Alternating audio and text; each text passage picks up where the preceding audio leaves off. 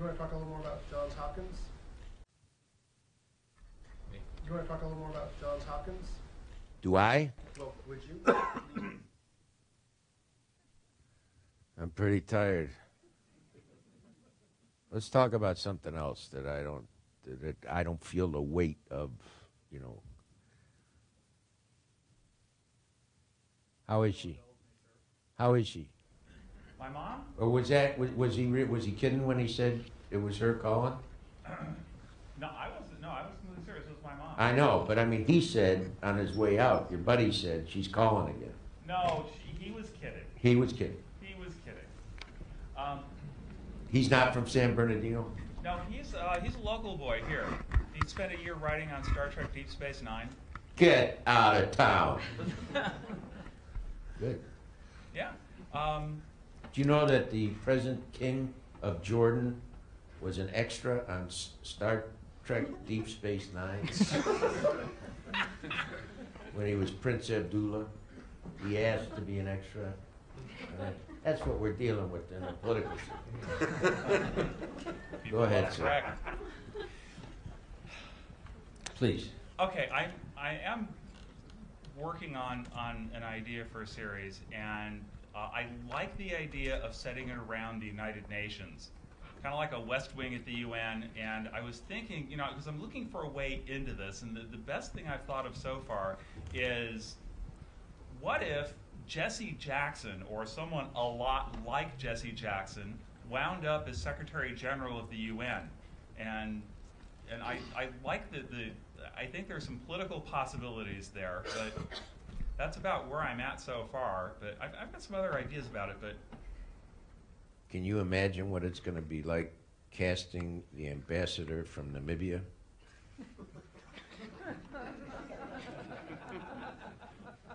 okay, I'm just kidding.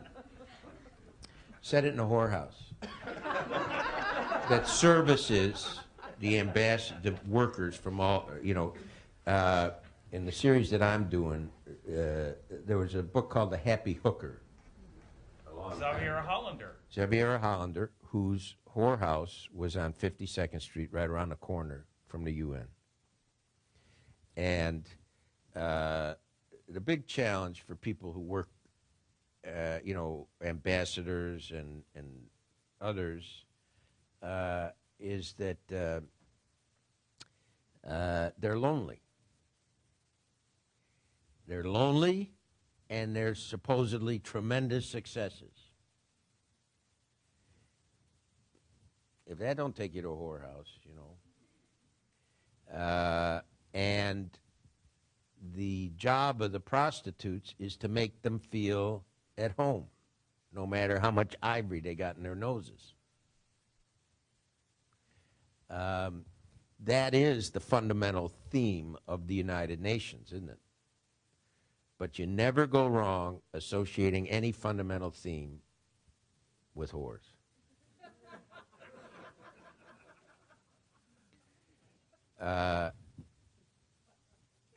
I was interested in, for an hour and a half at one point, in doing a series called The Whores of London, in which Helen Mirren was going to play a British madam, and Sarah Jessica Parker was going to play an American madam who had been turned out as a whore by Helen Mirren, originally trained as a whore. And they now are friendly rivals. And they work for every different spy service, debriefing, you know, getting state secrets out of the people, because London, to me, has become sort of, if you got the money, doesn't matter what you believe anymore, we'll treat you like royalty. And the way to deal with a political topic is never to say the word politics. So that essentially what you're doing is telling a story of Western culture, which has so given over its soul to materialism that it will serve as a ditch for the semen of every other culture and embrace the illusion that it's spying on them. Now, you could do that, you know, with the United Nations, too.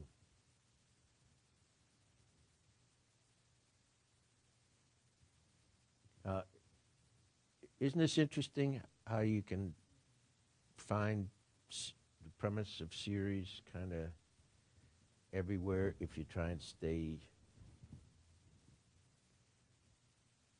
Who raised you? What's your name? My name's Steve. Hi, Steve. Hi. My name's Phil.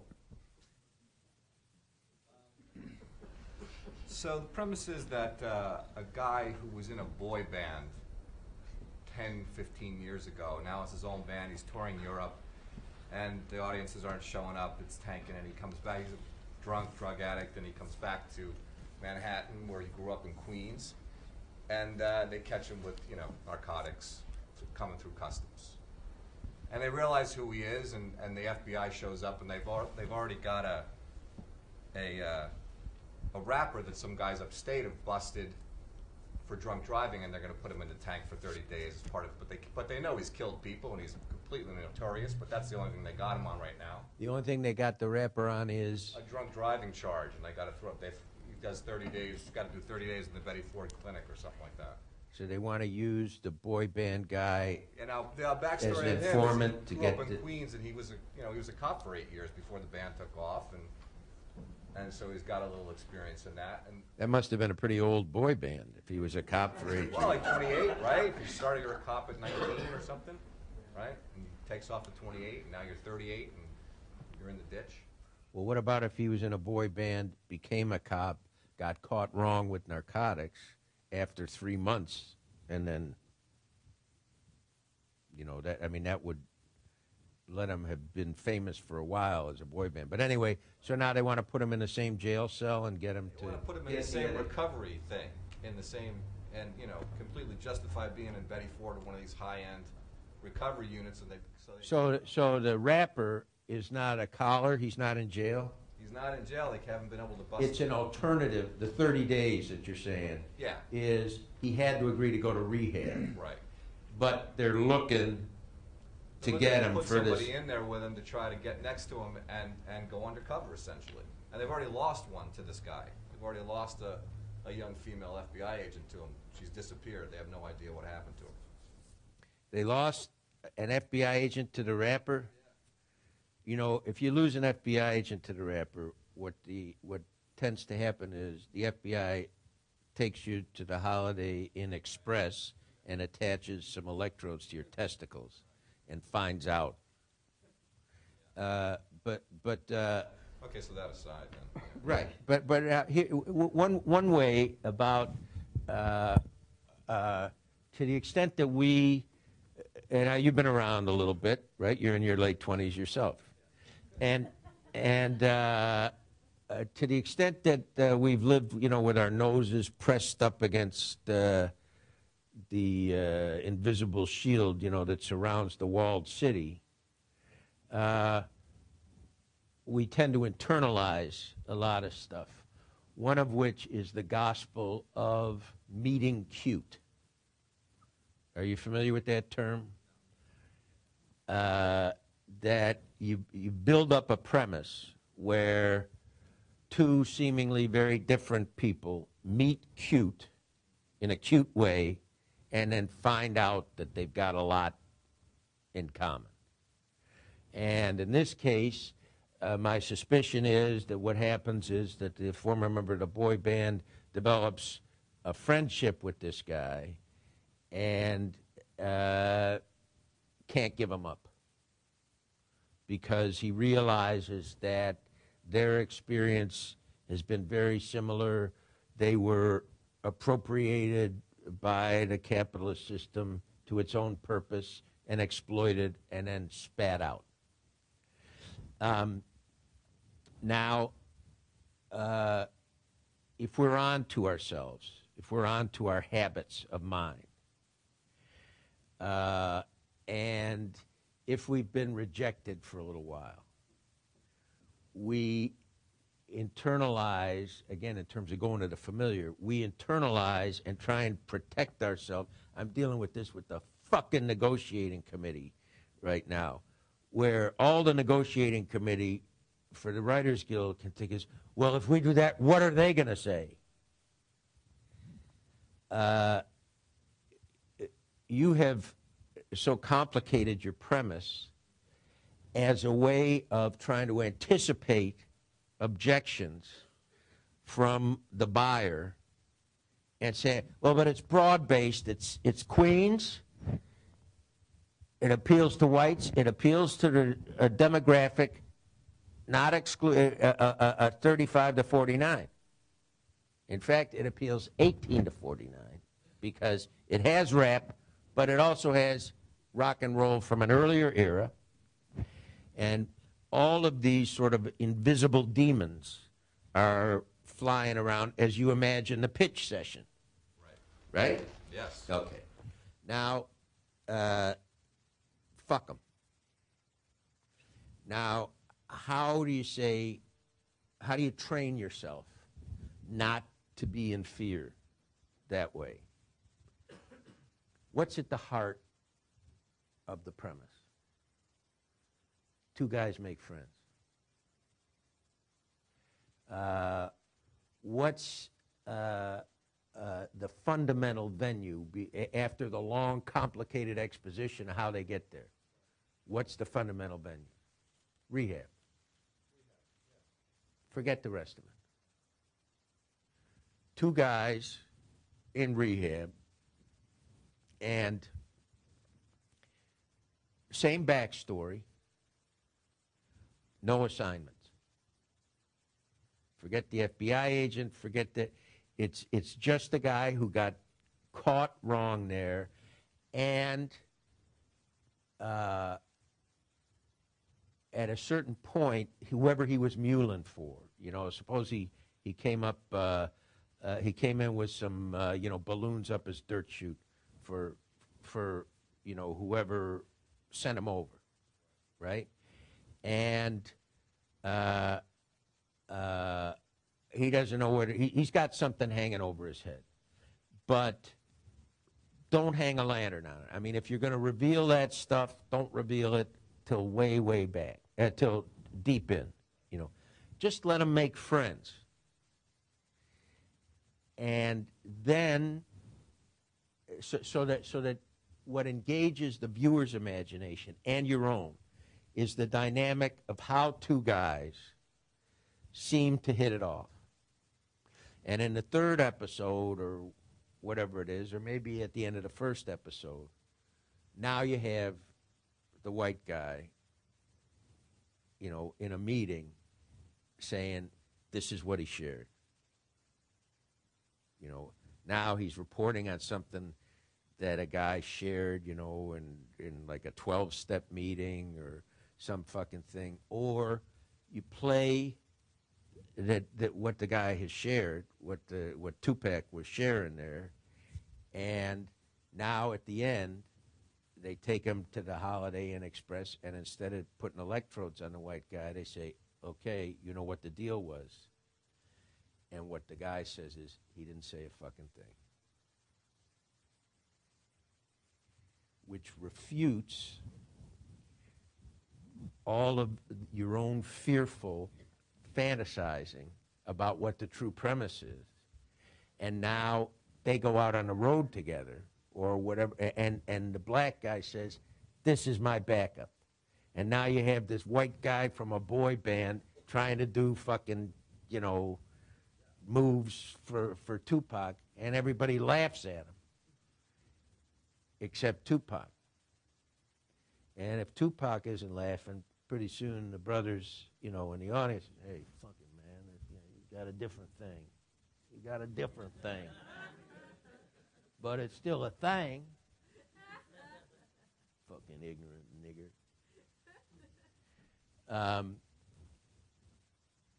But simultaneously, the cops are still trying to get this guy to deliver. See, but just don't let yourself be distracted by doing the exposition. Just started in the rehab. And this idea of the cousin, I mean, I think I got there with this idea of the cousin. Who's the cousin? You're saying the cousin of the basic premise. And then I start going, oh yeah, and then here's another cousin. And Yeah. it builds, you know, and it's almost like I got to do the opposite here. Yes? Yeah. Yes. You know, it's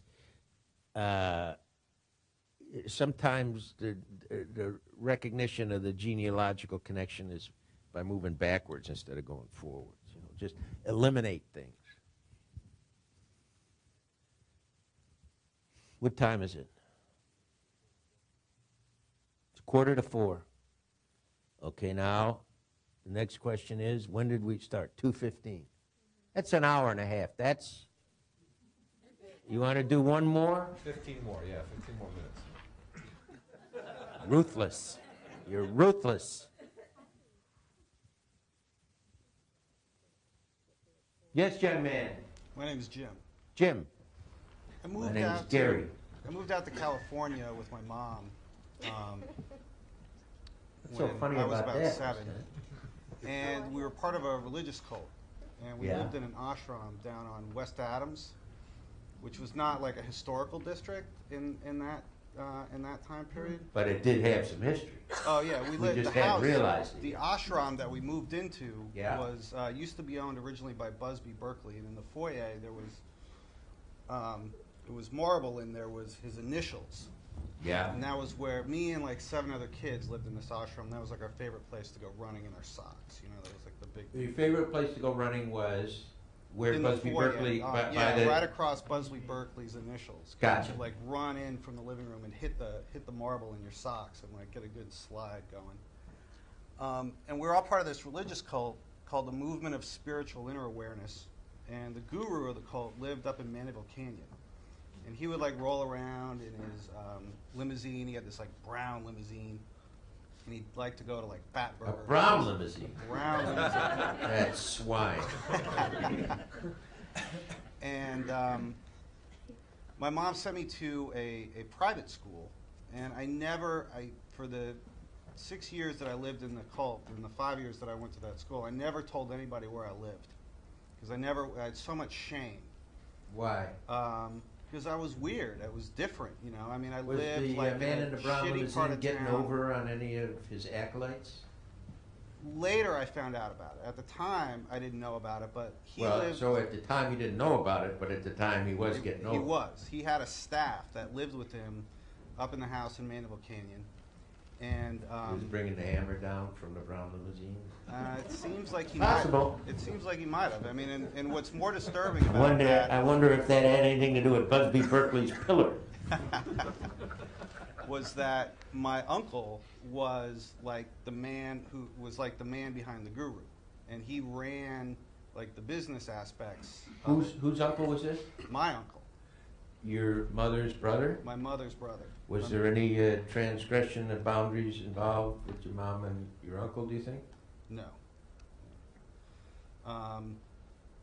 And so I found that, you know, I'd go to school and went to a private school, and a few like celebrities' kids would go there and that kind of stuff, and I could never tell anybody there, you know, where I lived or where I went after school. Now, you two are in your late 20s, right? No, I'm in my 30s. I know. But so this would have been when? Late 70s. Say it again? Late 70s into the early 80s.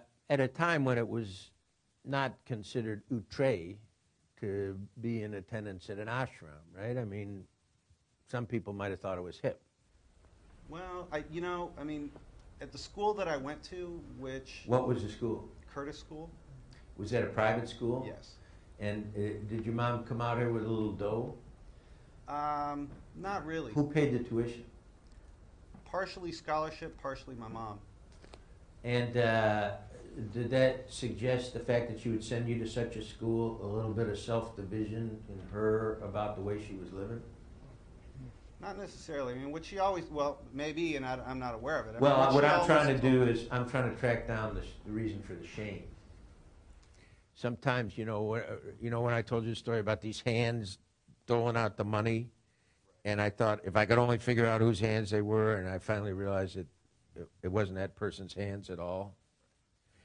Well, I always thought it was financial. I mean, Yeah, like I'm all saying, these and I kids would think get that picked up may be in a Rolls mask Royces for and something whatnot, else. and my mom, had a Toyota Corolla. Okay, try and listen to what I'm saying. I'm sorry. No, don't be sorry. But, we have all different kinds of stakes in remembering things a certain way. There is something other than what you think is going on in your recollection. And this isn't therapy, this is storytelling. So what I would suggest is that every time this kid walks through the doors of the Curtis School, he enters into a Busby Berkeley musical. Inexplicably to himself. Because and you know how Busby Berkeley used to love to do the shots from above, where you would see a pattern that was composed of individuals, but which transcended individuality. And let the audience identify, have all of the classes in the Curtis School be seen from above in the pattern of a mandala, and let the kids stand outside watching, and then just see where the action goes. That may be a way to unblock. The fact that you mentioned Busby Berkeley in an incidental detail suggests to me, and then you describe sliding across the floor past those initials, that there is something in the environment created by Busby Berkeley that would secretly liberate your premise. And so that's what I'm going to suggest that you do as an exercise. Every time he walks in the door of the Curtis School, it becomes a Busby Berkeley musical. And then he doesn't tell anybody about it, when he goes home, and have the head of the ashram show up in his brown limousine and have the head of the ashram fixate on him and say, what's happening with you in school? Okay?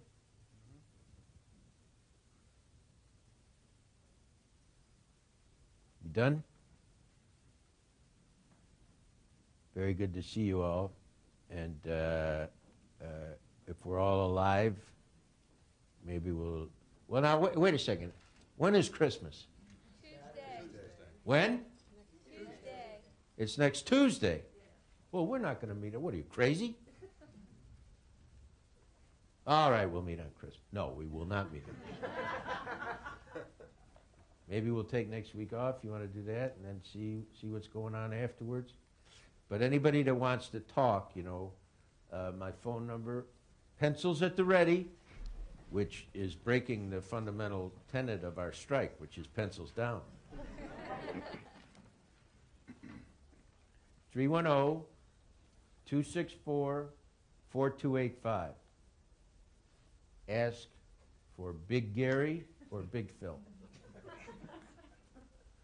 And that's how I'll know you were at the class. See, when I give a different name every time I introduce myself, that's to show that the idea of identity is really a function not of a stable name, but of association. So that no matter who I say I am, I'm still the same psychopath. And that thing has survived as well, right? Okay. Have a good weekend. Merry Christmas.